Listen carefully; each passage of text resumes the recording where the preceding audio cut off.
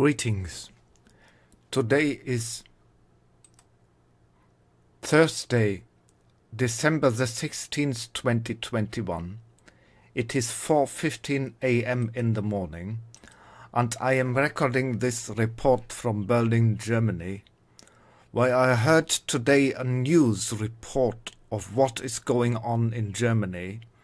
For all my friends abroad and outside of Germany to understand how the situation in my country now has become. I shall not name the person who reported this in order to protect her identity. I have two sources. The former leader of the Internal Security Service, who was fired for criticizing the politics of our government, and a well-respected journalist, both whose words of the story I trust that it happened as such. The following report is deeply disturbing, so have this trigger warning ahead.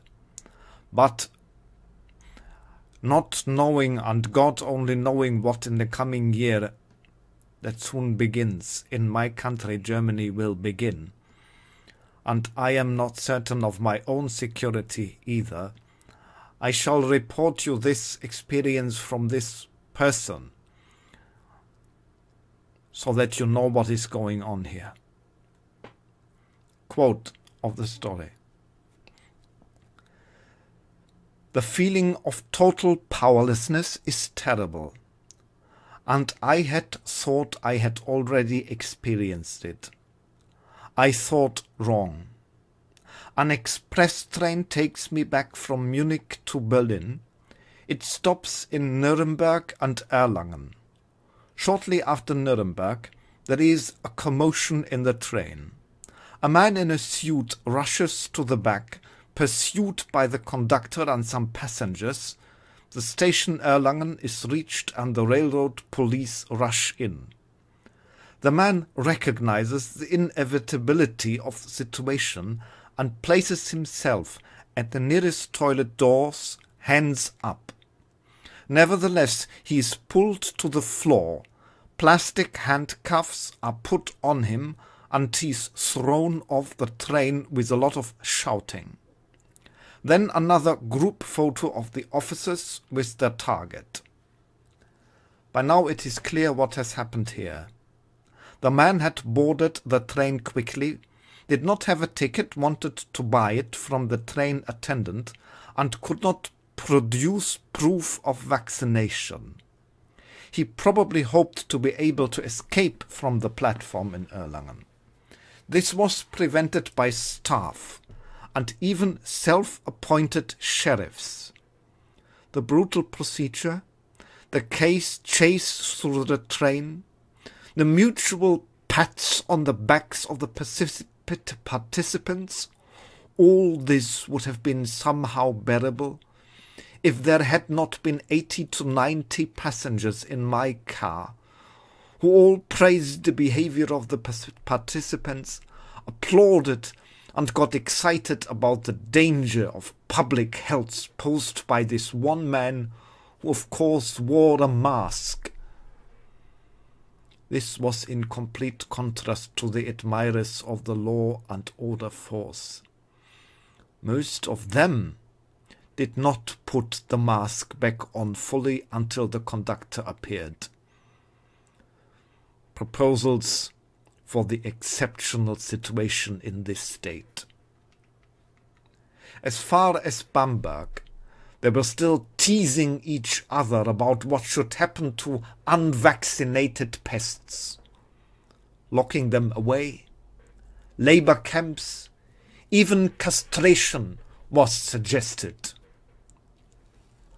I went through the wagon to see who was making such loud suggestions about the exceptional state. It was a colorful mix of society.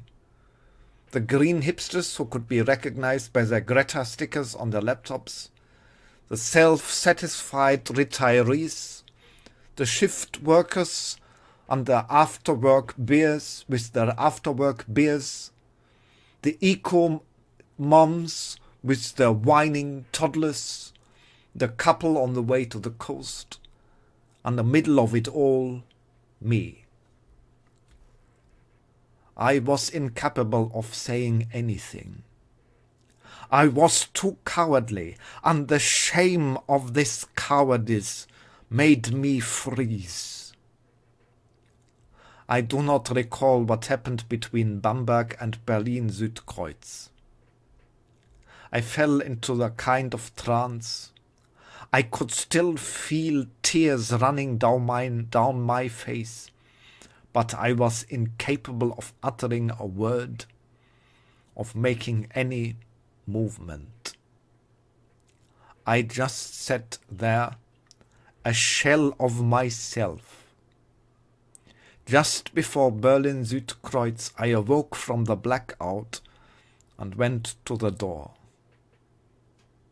I never thought of myself as a coward, had never avoided political discussion, but what I had experienced on this train ride, I only knew from history books. It was not a simple joining in. It was the desire to be at the forefront, to be involved in the spiral of destruction that my fellow passengers were proudly reporting. And I was too cowardly to do anything about it. Perhaps because I was locked up with them. On a demonstration in the open I would hopefully not have frozen. Because there, if anything had gone wrong, I still could have run away. But in this rolling block warden paradise, Blockwart Paradies, there was no escape. Thus ends this report of an eyewitness of what happened in Germany just most recently.